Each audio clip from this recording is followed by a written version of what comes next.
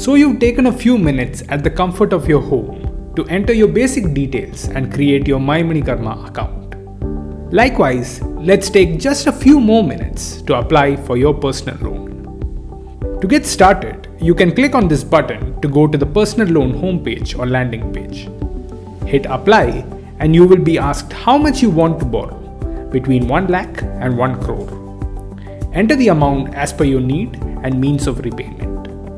Next, select whether you are salaried or self-employed. Next comes ID type selection.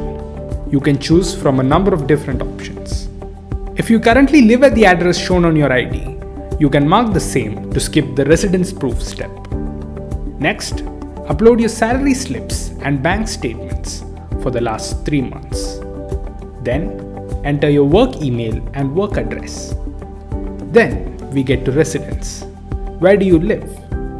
Here, we'll need to know your residence type, whether you rent or own, and the duration of how long you've lived at this address. If it's less than 3 years, then we ask a secondary question. How long have you lived in the city? When you get to the proof of residence, depending on your answer previously, this box will be either checked or not. If it's not checked, then you'll have to pick a proof type and then upload it. And finally, you get to review the application before submitting it. Once you return to the dashboard, you'll see a message saying you have an application under progress. What really happens when your application is under progress?